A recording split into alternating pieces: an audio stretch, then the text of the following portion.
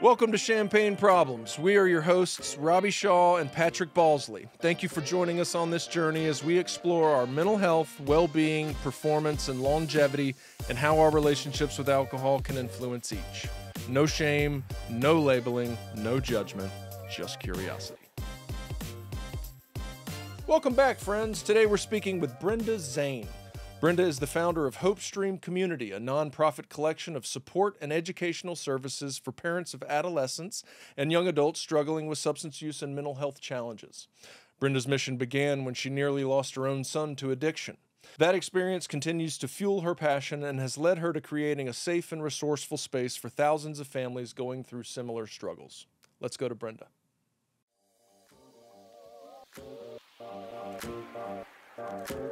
Brenda Zane, welcome to Champagne Problems. Thank you. So good to be here. Well, we appreciate you coming on. So you're in Seattle. I am in Seattle. Well, I live in Seattle at the very moment. I'm on Camano Island, which is an hour north of Seattle. Yes. But I live in Seattle, yes. Very cool. Is that kind of your area? Are you from there? Born and raised. No way. Yeah. One Very of cool. the few left because it's so transient with Microsoft and Starbucks and, there's this little company called Amazon. Yeah. Heard of it. So we have a lot of people going in and out, but yeah, I was born and raised. That is awesome. So we're going to get to know you real quick, ask you some rapid fire questions. Put you on the spot. Terrible. They're very easy. Very, Okay. very easy. What's your first live music concert? First live music concert was the Go-Go's. Yes. That's Yeah. fantastic. Yep. Was it in Seattle, I take it? It was at the it used to be the Seattle Center. It's now, it was Key Arena. I don't know. I haven't kept up on all the arenas, but yeah, it's now where I think the Kraken play there. The Kraken? We have a hockey team in Seattle now. That's an interesting name. Right? Yeah. The Very Go-Go's. cool. The Go-Go's. If someone were to warn us about you, what would they say? She's impossible to eat with. Really? That's an interesting one. That's a great one. Well, the next question should be pretty interesting. What food is your guilty pleasure? Oh, no food. I have food issues. So Okay. if Got I it. don't have to eat, that's the guilty pleasure, which is very a whole nother episode. A whole nother episode. Understood. I'm the opposite. I have a food problem, but it's more consumption based.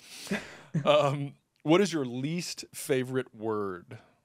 Oh, least favorite word. And we're R-rated on this if you care to cuss, so feel free. Gosh, I love words actually. So that's an interesting question for somebody that loves words. Well, I would actually say addict, which is a whole nother episode. Understood. Yeah, We'll dig into that. We'll dig into that. that. I like that. Good answer. Good answer. All right, and here's an easy one. Okay. Yeah, right. If you could know the answer to any question, what would you ask? Is the world going to be okay? Lovely. A good one, too. Big question right now. The answer is yes. The answer is yes. I was going to say the same thing. The world's going to be fine. Well, We then may I'm not done be here. okay, I'm like, but good The to world, go. yeah. The world will be just fine. All right. So thank you for that. Yeah. Now we know you. Yes. So let's go into, I assume with the work you do, obviously we've done our research, that you're fairly open, or at least I'm being presumptuous, but open to your journey that led you to this work. Yeah. Absolutely. Let's do that first, if you're open to sharing some of that journey. Absolutely. Yeah, I'm an open book on that. It's Great. It's one of those things that, because so many people aren't, and I get why they're not, I'm not saying that that's a bad thing. It's just that because families don't talk about their children who are struggling with addiction, it just perpetuates the problem in a lot of ways. And you guys both know this. So yeah, I had, as I said, I have 4 boys, 2 of my own and 2 that I gained bonus kids with my second marriage. And we were kind of going along. And I started noticing that my 13, 14-year-old he was always a challenging child, but I was noticing some additional challenges. And by the time he was 16, he was doing cross state drug deals and disappearing for multiple days at a time. Um, Coming home just so drunk that we would go sleep next to him to make sure that he woke up in the morning. So huge problem. And I just felt that isolation of like, oh my gosh, I'm the only one who has a kid who's doing this. What did I do wrong?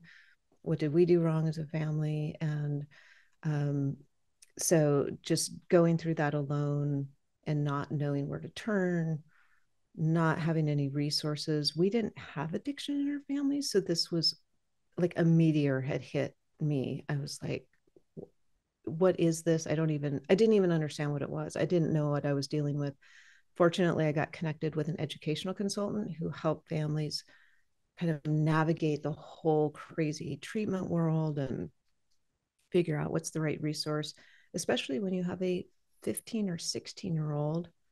You can't just like say, well, go figure it out. Yeah. Hit rock bottom and I'll see you when you get better. Like that doesn't work when you're legally responsible for them. So it's a really confusing time. He's actually somebody you should have on. This story is so unreal. We call him like the cat that has 18 lives because he's still going. He's still with us, which is a miracle. He went through multiple treatments, all kinds of relapses. And when he was 19, he had 2 fentanyl overdoses in 3 days. And so, yeah. And that was after, how many times in jail and hospital and disappearing and the police in my living room. I mean, I have this just memory seared into my head of the police standing in my living room saying, your son will be dead or in jail very soon. And this is like after he dropped out of high school. So he was 16, 17. So that's a horrifying place to be as a parent. So yeah, I got a phone call. I was actually here in this house. We have a summer place on this island, Camino Island, and got a phone call from a girl on a Friday night. It was 9 o'clock. I'm like, I know where my one kid is.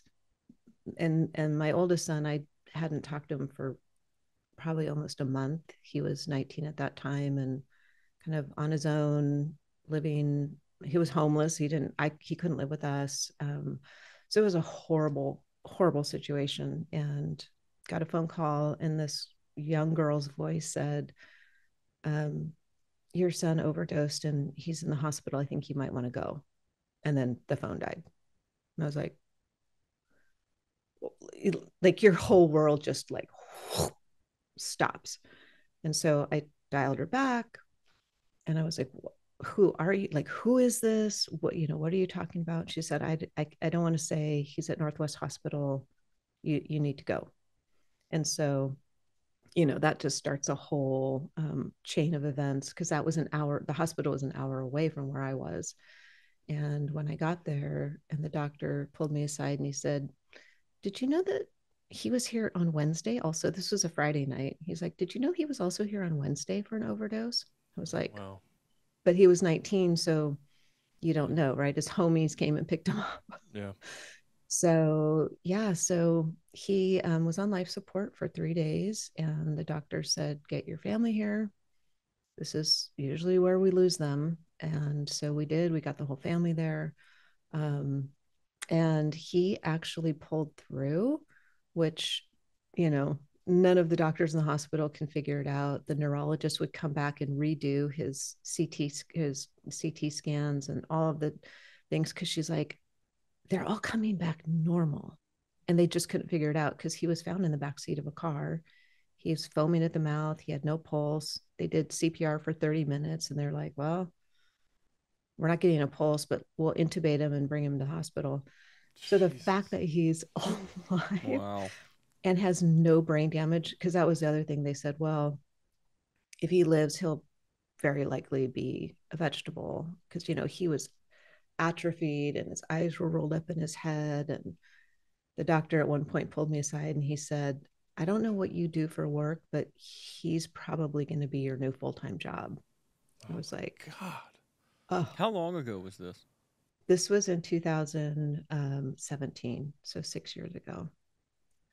And so life changes pretty quickly when you go through that. And the good news is he's great today. He's actually working at the residential treatment program for adolescents that he ran away from. One of his many escapades was that he ran away from the treatment program, but he works there now, and he's helping young guys. And he's the real deal, and he can just tell them, bro, if you run from this place, let me just play this movie forward for you of how that can go. So yeah, so that's how I got into it. And when you see your child dead and then you try to go back to your old life, which I had a great career in advertising. I worked for all the big brands, P&G and Nike and Microsoft and Miller Coors and you name it, Frito-Lay, did all kinds of amazing stuff. And I was sitting there, and at one point my 2 accounts that I was running were Hawaiian Airlines. So I was required to be in Hawaii every 5 weeks. Not a bad gig. Bummer. And Chateau Saint Michel Winery. Interesting. I marketed wine to mothers, Chardonnay to mothers. That was my job. And when you do that, and I just, after a while, it was about 2 years later after his last overdose, and I was like, what am I doing? What am I doing? This is insane. Because I knew I had gone through it alone, and I knew that parents needed help and education, because it's not just, you don't just need a place to like boo-hoo and this sucks, and man, you need education, because there's the craft approach, which I think you guys are familiar with. Like, there's so much that parents can do that I didn't know anything about, that I figured, well, if I could at least, like, I'm not a therapist, I'm not a doctor, I don't know any of that stuff, but I do know what it's like to live through that hell when you're seeing your child disintegrate in front of you in a really ugly way. I just knew that there was stuff that I could teach parents that would help them motivate their kid, like relate to their child and motivate them to get some help, or to at least start making positive change for themselves. And so left the corporate world and started helping parents. That's the story. Can you can we talk about craft for a minute? Can you kind of give us a high level view of what that is, and why it works, and how you've seen it work? Absolutely. It's my favorite topic. Yeah. And before you start, thank you for sharing all that. Yeah. That was very powerful. We appreciate it. Yeah, absolutely. It's one of those things that you literally think, well, that could never, you hear stories and you're like, that would never happen in my family. Like, yeah. So, so about craft, it's community reinforcement and family training. It is the worst acronym of all time, because people, you talk about it and people are like, you do crafts with people? Like, how does that help them?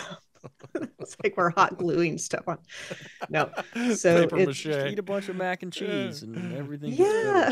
It's so it's an unfortunate acronym, but what it is it's an approach that families can use to, you use psychology basically. So there's actions that you can take, there's an understanding that you need to have some education, and then there's a mindset that if you put all those together, you can actually change the way that you relate to your child and have conversations with them and act in a way that increases the chances and their motivation to actually make positive change in their life. So we see it every single day. Just like a quick example would be focus on the positive, not on the negative, and use positive reinforcement. So like, when's the last time you changed because somebody shamed you into like, oh, you've gained those 15 pounds, like you're terrible and you suck. And so worse. Yeah. So and a lot of parents will think that that's enabling. It's like, well, I can't be nice to my 16-year-old because he's smoking weed all day like that, then I'm enabling them. But what you can do is you can find those positive little things. And I often tell parents, there got to a point where I couldn't really find anything positive that my son was doing. So I started talking about, like, I'm really glad that you slept at your friend's house last night, even though I wasn't really, but that was a better choice than driving home under the influence. Or, at least he came home for a day. Or, hey, thanks for not yelling at your brother when he wanted to use the Xbox. Like, just finding small positive, because every conversation starts to get really negative. Every conversation becomes a lesson. Every conversation becomes, you're not doing this and you're not doing that. And how come you're not going to school? And can't you see your future? And blah, blah, blah, blah, blah. And what kid is going to want to come home to that? Like, of course, and I didn't know any of this when I was going through it. So I did everything absolutely wrong. So I can completely relate. I was the mom who was crying in the closet every day. Can't you see what you're doing to me? Can't you see you're killing your dad? Can't you see you're killing me? Aren't you afraid that you're going to die? Aren't you afraid that you're never going to have a future? And just like piling on the shame, piling on guilt, piling on, and really making him responsible for me and my emotions and my feelings. And so that's a big part of what craft does, is it teaches us to not put all that onto our kids, to understand there's a reason that they're using. And I think that's the biggest misperception, is like, well, he's just a bad kid. He's just one of those kids. He's, and what I found out later, yeah, it's a phase. Or, it's just like his dad, or it's just like his mom, or just like his grandpa, or whatever. But they're using substances for a reason. And what we didn't know at the time was that my divorce from my son's dad just imploded his world at the age of 10. But on the outside, he didn't show that. And so, and it was an amicable divorce. His dad would come over for dinner every week and we'd go on vacation together. So on the surface, it all looked fine. But he's that sensitive, like he's the poster child for somebody who's going to fall into really bad habits and addiction. ADD, highly sensitive, highly intelligent, from we had him tested and he's gifted in all kinds of ways. And just one of those kids that when something like that happens, what he told us later is, well, as soon as I found that out, my family was gone. I had no family anymore. Even though he did, his perception was that he didn't. And so the family that he found was the gang members, the drug dealers, like the people that just scooped him up. And they were like, where are your family now?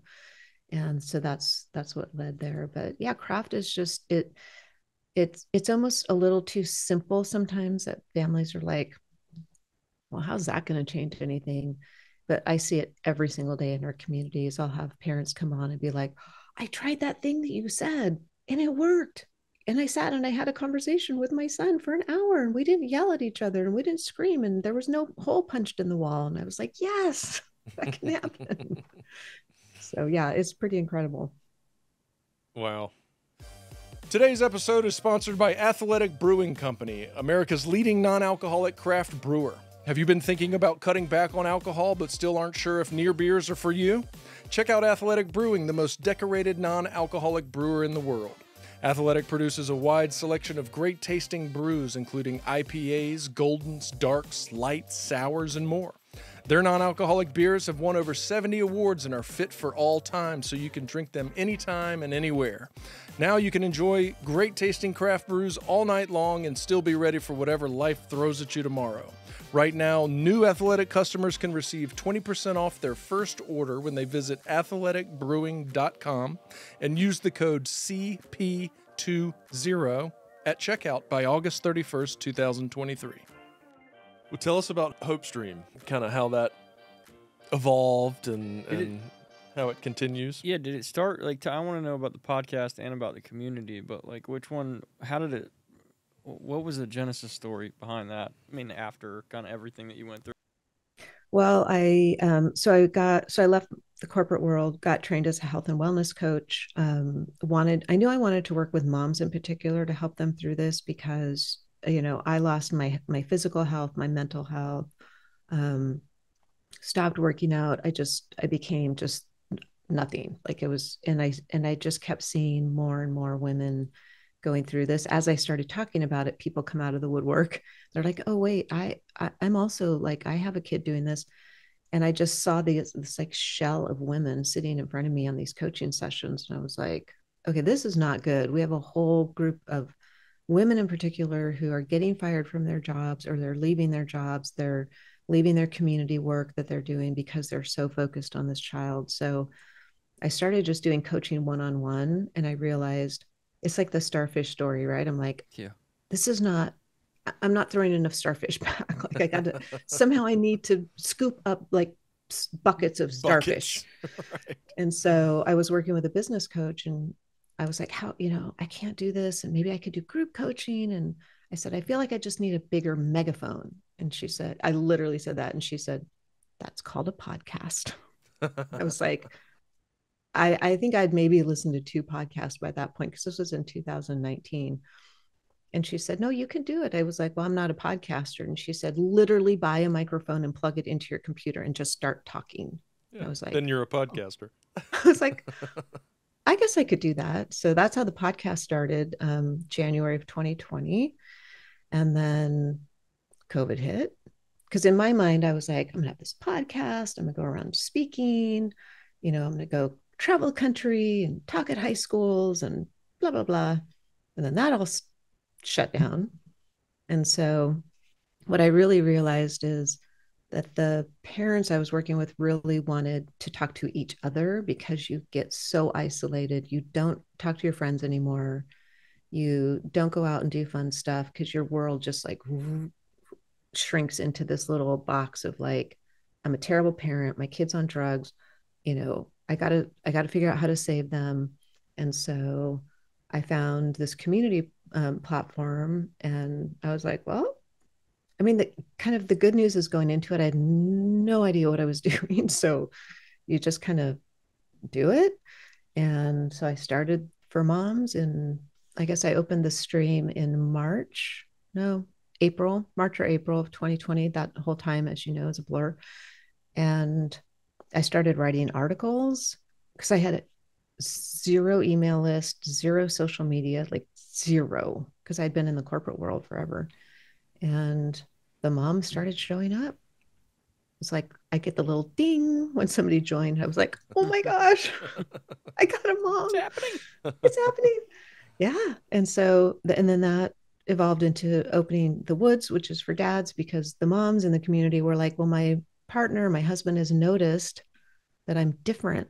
I'm not yelling anymore. I'm not screaming anymore. I'm not crying in the closet anymore. My child and I are having a relationship, and they're like, what is going on with you? Like, what's happening? Yeah. When'd you get so mature?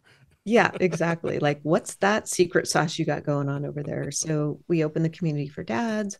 So then we had the podcast, and we had these 2 communities. And then people were like, well, I don't know if I want to join a community, but I really like that workshop that I heard about that you do about boundaries, and how do you set boundaries when your kid's on drugs. And so then we started doing that. So it just all became very fragmented, and the marketer and me was going a little crazy, because I'm like, I like things to be neat and tidy and branded.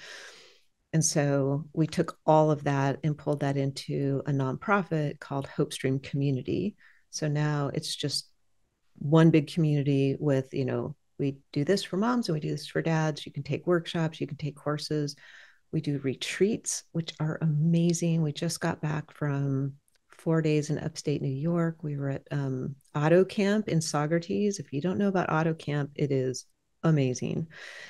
We had 11 moms who left their kids in all different stages of crisis and treatment and recovery and everything in between.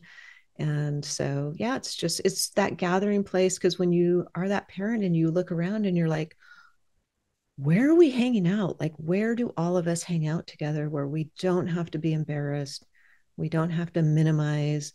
You can say, I haven't heard from my kid in 3 weeks, or my kid just, came home on an ankle monitor at the age of 16. And they're like, everyone's like, yeah, okay, what's for lunch? Right. Like we don't. So that's how Hopestream Community all came together.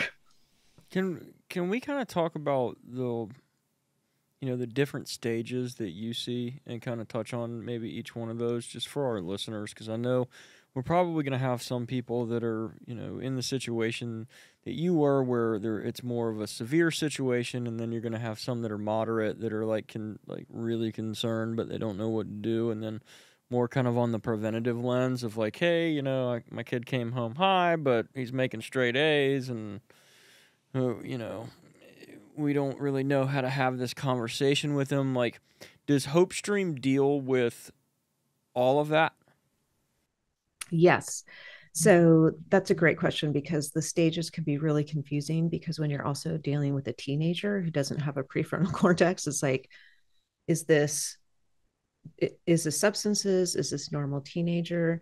And what I always say is, if you're keeping the connection with them, even though they're not like the snuggly, like, oh, like they were when they were 10 or 11 or whatever, if you still got that connection, even if they're rolling their eyes at you sometimes or whatever, you're probably okay. Because there are tons of kids who just experiment and they smoke some weed and they're like, I could take it or leave it, right? Same with alcohol. It's like, oh, I could take it or leave it. But then you're going to have those kids, and it's right around 12 to 15% now of adolescents in particular. So the kids who are between 12 and 18 and even up to 24, who will actually have a substance use disorder diagnosis. And so if you just start to see some of that coming home and they look a little high, or they're clearly under the influence, or their friend group has completely changed, and you're like, who are all these kids that I don't know anymore? um, some kids can keep their grade point up. There's lots of kids that can do that, but there's a lot of kids, one of the clear signs is that drop in grades, because sleep gets impacted. They can't, they're not showing up at school. So grades can be a good indicator, but not always, which is the tricky part about this, is really having a pulse on just, your kid, like, them, and when something is off. And it's really easy if you want to put your head in the sand, to just be like, oh, it's the teenage thing, oh, all the kids are doing it, oh, it's just weed. And I could do a whole nother episode on high potency THC, but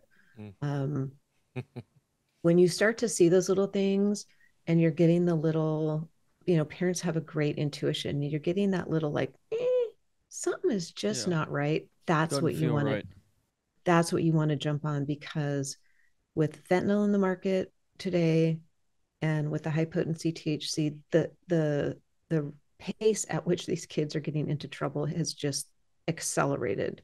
So, my son sort of went between 13 and 15 slowly. Like, I didn't really notice it. He was really good at hiding it. And then it just like hit all of a sudden. He disappeared for 2 weeks and was doing a drug deal in California. Like, it was wild. But you're going to start to see some of those little indicators, and those are the ones to tap into and to start to have a conversation. So that's not when you need to just jump into like, oh, I got to get him into treatment. Oh, I got to send him out to wilderness therapy, which I love wilderness therapy at the right time. But that's when you can just start to have the conversation. And this is a craft skill, is to say, hey, what's right about this? Like, what does weed do for you? Like, what's good about it?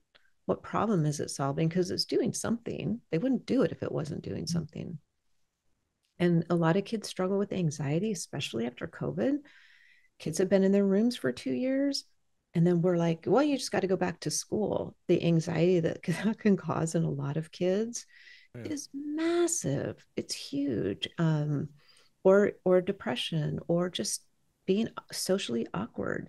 Kids who are on the autism spectrum, like that whole verbal, and like, oh wow, if I have a beer, all of a sudden I'm Joe Cool, like I could talk to anybody. And so starting the conversation about what's right about it is actually a really good place to start, because you're going to start to understand what problem is this solving for them, And if you can get it young enough, you can say, okay, cool, I understand that school makes you really anxious. Let's look at some other ways to deal with that, whether that's a different school situation, whether that's meditation or whatever, and any other tool that can be healthier, because you guys know substances work really well, really fast. Yeah, I had a dad tell me this morning. I was on a call with a dad this morning, and he was telling me that his young son, he came outside, and it was like 7 a.m., and his son's smoking weed out on their porch.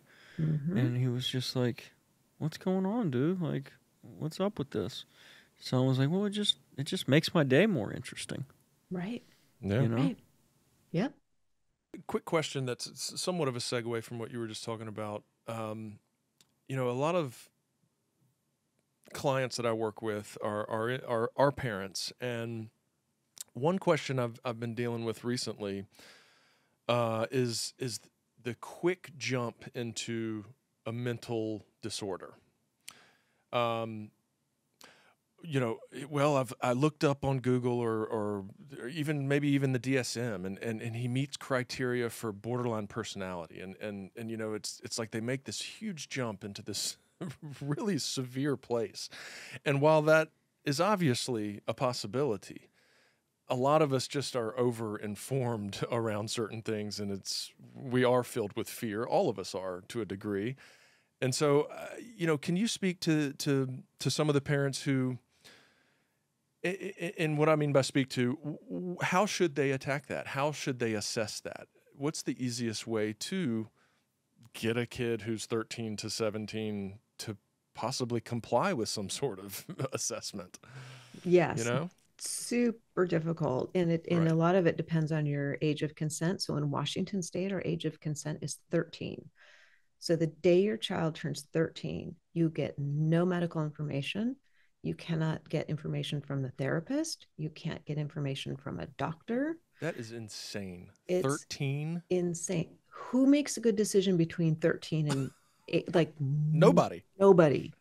So that's a great question, because your hands, again, depending on your state, my hands were tied. We kind of tricked I would not recommend this. We tricked our son into getting a, like a evaluation. And the only thing that the person who did it, she came out of the room and she looked at me and she said, your son has an amazing capacity for substance use. Like, her eyes were like this big. She said, it's astounding. And that's all she could tell me. Oh, thanks, lady. Yeah. Thanks. And so I think Dr. Google is one of the scariest places for parents when your child starts using substances, because it's terrifying. So I would say, number one, go to your pediatrician, depending on their age, but go to your pediatrician and get a really good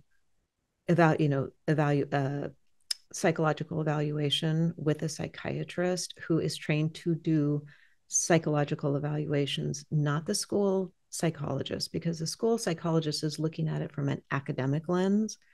And I will hear so many parents will say, oh yeah, we had a psych eval. And I'm like, where did you have a psych eval? Oh, the school had, no. You need to go to a psychologist, to really understand that, because the psychologists, they also need to understand what substances are at play, because high potency THC today is causing psychosis in kids that looks like bipolar disorder. It looks like, whatever. And so they need to understand what substances are at play.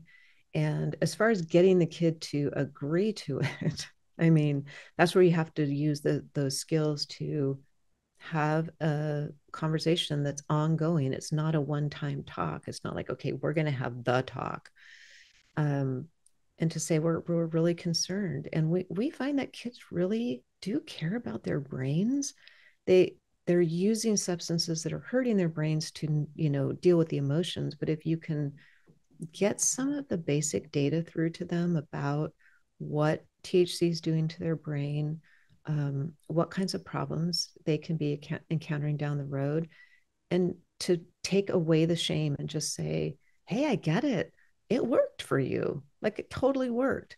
And now it's not working because you feel really paranoid and you're super anxious and all of that stuff, and really relating to that and saying, I get it, man, like that sucks, but let's see if we can find another way to deal with it.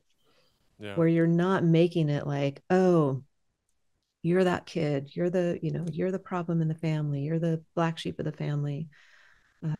That can start to make them open, because a lot of these kids are starting to have such real problems, that they're actually coming to their parents. And I hear this every day. These kids will come and say, Mom, something's really wrong with my brain, like something's really wrong. And so if you can be open to that conversation, then to be able to say, hey, let's just have you talk to this person and find out what's going on, get that psych eval to inform what, if treatment's necessary, what kind of treatment would be best for them, so that you're out of the gate, you're going in the right direction. Because a lot of parents will be like, oh my gosh, my kid used weed once, I'm sending them away. And that's really not the route that you want to go. You want to do a lot of investigation first, because there's great local programs that you might be able to get them into, to start out with. So you just have to be able to get the right resources in there. Yeah, that's what I always tell families, how important it is to get like a real good evaluation or assessment, and not just, oh, well, my next door neighbor had a son that, struggled with this, and he went to this place, and it must be good, And, though he's sober now, so yeah, took him 10 years, but it's hey, must be right. Let's do a just in the spirit of time, I do want to. I know we could do an entire episode on weed, but let's touch on it a little bit, just because it's so common, and it's exactly what most of our listeners are likely dealing with, if not going to. Absolutely. Yeah, can you give us some stats? I mean, do you have like some stats like offhand there, or I mean, if you don't, but like, then what are you seeing? Yes. I don't have a lot of stats. I just did an episode though. I should have the episode number, with Dr. Libby Stout. So that would be one to look at. She's an expert. She's an addiction psychologist in Colorado. Oh, nice. I saw this when I was looking at your podcast. Plenty of oh my data, goodness. I'm sure. Can we all just have a moment for the parents in Colorado, because it is horrible. Well, what we're seeing is younger and younger. So 13, 14, 15. What's happening is the kids are getting really high potency THC. So upwards of 90, 95%. They're getting it in all different formats. And, the good thing about just rolling a joint was that it was going to be lower THC. The problem with rolling a joint is it smells, it takes time, right? It takes all these things, and you can't hide it very well. Edibles are really easy to hide. Vape pens are really easy to hide. So the high potency formats are actually much easier for kids to hide. And they're super available, because seniors in high school are often 18, which means they can have a medical marijuana card, which you can buy off the internet in 10 minutes. No doctor, like there's no medical intervention at all.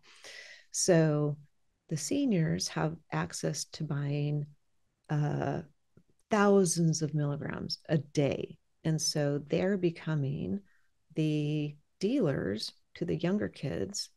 And so I think a lot of times parents will think in their mind, they think drug dealer is some sketchy looking guy in an alley, like downtown, wherever you live. It's actually the 18-year-old senior at the high school who has a medical marijuana card and now has a dispensary of their own. They're, selling in the high schools and middle schools. And so the kids are starting to use before school, during school, after school. And because like the vape pens and all that, there's no smell, there's no anything. They can do it at school. They can do it on the bus. They can do it wherever. And there's no knowledge. And they're really having, it's working for a while. And by a while, I mean months, not years.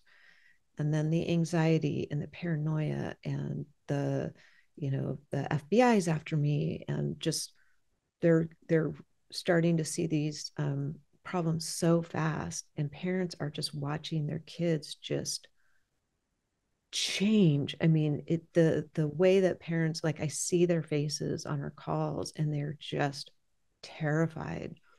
And so it's happening really fast, and it's happening to younger and younger kids. And so what the doctors are saying, because I listen to doctors, because I'm not a doctor, so I listen to the doctors, and what they're saying is, because of the potency, kids really need to be away and abstain for a minimum of 120 days, meaning they really need to be in some sort of an inpatient program. Because when you take a 16-year-old and you try to make them sober and not do anything in the same high school where they were using with their friends, it's impossible. No chance.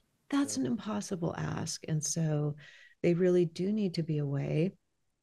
I would love to see programs that just exist for THC and, mental health, obviously that combination, because the need is only going to get bigger, and they've got to be, like, you have to yank them out of that situation just for the brain to heal, let alone the mental health and all the trauma, whatever they're dealing with.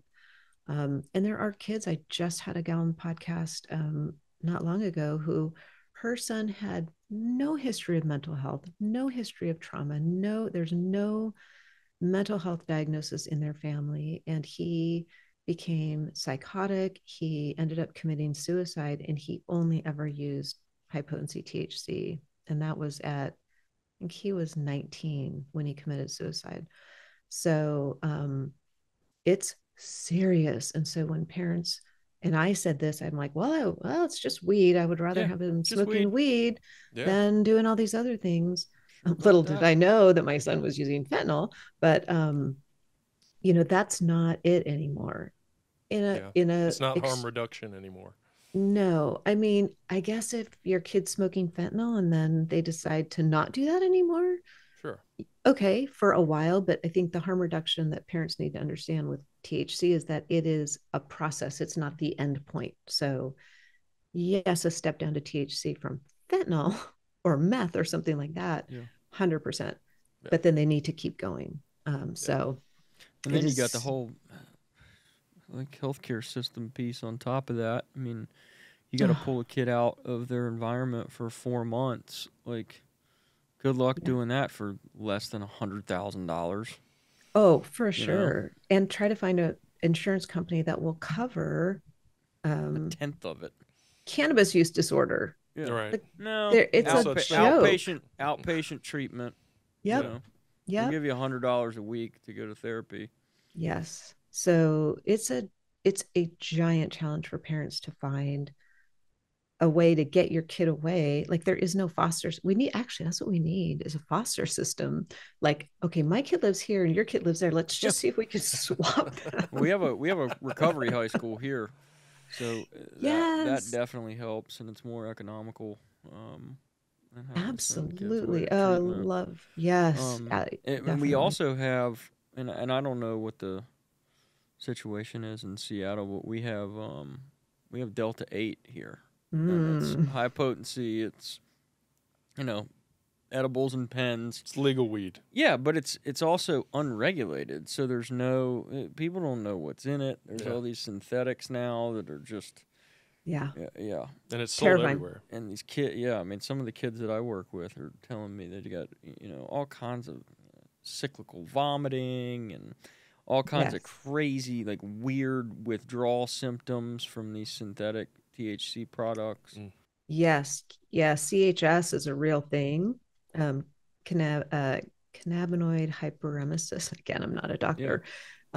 Where, that the constant vomiting, and they're ending up in emergency rooms. And especially in states where it's not legal, the emergency rooms aren't picking up on this all the time. Again, this is from a doctor. It's not from me. Because it's just not registering that these people, and it's not just kids, it's older people too, but the constant vomiting, they're having to put them on antipsychotic meds that are able to control the vomiting a little bit. But if they return to use, they're gonna have the same issue. So it's a real thing, and it's so scary. Yeah, I mean that's why we focus on craft, and that's why we focus on trying to. You're never going to stop the supply. Like people are like, oh, what are we going to do about fentanyl? Shut the borders down. Yeah, we got to. It's like you're never ever going to stop the supply. So we have to try to change the demand factor, and the only way that you can do that as a parent is to have that relationship with your child. Don't be afraid to talk about it, and start to try and help them understand that they are going to have to motivate themselves to do it, because as we know, we can't change anyone else. So that's the only thing that you can really do as a parent is keep that relationship. Don't shut them out, don't kick them out, don't cut them off. You've got to keep the relationship to the point where they will come to you, and you will be that safe place for them to come when they do need help. Because you don't want them going to the homies, right? They're not going to help them. You kind of being in your own recovery process and finding all this new information, how has that changed your life? Give us like the top three, takeaways or benefits. Yeah, benefits. Yeah, I love that you said being in recovery, because I definitely consider myself in recovery from huge trauma. It was so wonderful to have a therapist. I went to through EMDR therapy for my trauma, and just to be validated, to have a therapist say, "Of course you're traumatized." I think just validation of the fact that I've gone through huge trauma. When you see your kid dead, when you see your kid beat up in the hospital from the drug dealer, when you see, when your child is dealing drugs, and the impact of that. So I think just validating and knowing that I am in recovery from that. I've also changed my entire way of being in my body. I used to drink every single day. I was a big wine drinker. I sold wine. I mean, that was my job, was to market wine. That's a whole episode we could do. To market wine to moms. That's a crazy thing. Yeah, so, I've radically changed my relationship to alcohol, to food, to my body. Just giving myself permission to be nice to myself is huge. And then I think just having massive amounts of compassion for people who are struggling. I used to be the parent who would drive by the kid at the end of the freeway that's sitting there holding the sign, and I'd be like, he had good parents. He wouldn't be sitting there. Right. And then when you're driving and you're looking and wondering, is that my son? And I would literally pull off the freeway and see a kid, and I'd be like, is that him? Is that him? Because I didn't know where he was. And so now, I'm the person who will pull over and sit down with that kid and be like, have you called your mom? Like, could we call your mom? Or buy them food. I remember calling my son and saying, is it okay to buy this? I can see this kid's high, I know, but he's sitting on the sidewalk. Can I buy him a burger? Like, is that okay? And my son was like, Mom, don't do that. That's so dangerous. And I'm like, oh, but so he needs to eat. So I bought him an Arby's burger. He needs to eat. Yeah, just massive compassion and huge respect for anybody who can recover at the age of 16 or 17 or 18. Wow, like that is just so massive. Cool. So I would say those are some of the biggest things. Wonderful. Well, Brenda, this has been very powerful, very informative, very educational. Thank you so much. Yeah, of course. I would love if you would just let our listeners know kind of where they can go if this is what they're dealing with, and how to support this mission. Yeah, hopestreamcommunity.org is our website, and you can find everything there as far as our communities, our courses. all of that. We're actually doing a fentanyl webinar that will be up there for people to view a replay of. Really important, specifically about fentanyl in teens. So yeah, hopestreamcommunity.org. We're on Instagram, Hopestream Community. Not super good at Instagram because it just takes a lot of time. Yes, it does. But yeah, those are the main places to find us, and we're just here to help any parent. And then as far as support, we're a nonprofit, so there's a donation button. Great. There's a donation page. Yeah, we'd love to have support. Just it means that we can offer our communities at a scholarship rate for anyone who can't afford it. We never turn anybody away, so even if you can afford $1 a month, that's totally cool. We'll get you in. And the podcast, Hopestream on Apple, Spotify. All the places. Yeah. Wonderful. Thank you so much for having me. This is a great conversation. Of course. And in fact, forward to this. I think we'd probably like to have you back and maybe There's go a little deeper on some stuff. There's so much to talk about. It's hard to do it in an hour. Thank you so much, Brenda. Thanks for being fantastic. Here. And thanks for all the work you're doing. The information and opinions shared on this podcast are solely those of the host and guests and are not a substitute for medical advice. If you feel like you may need professional help, here are some resources. Visit Patrick Balsley's practice, sanacounseling.com, Robbie Shaw's practice, eventiderecovery.com, or visit theblanchardinstitute.com.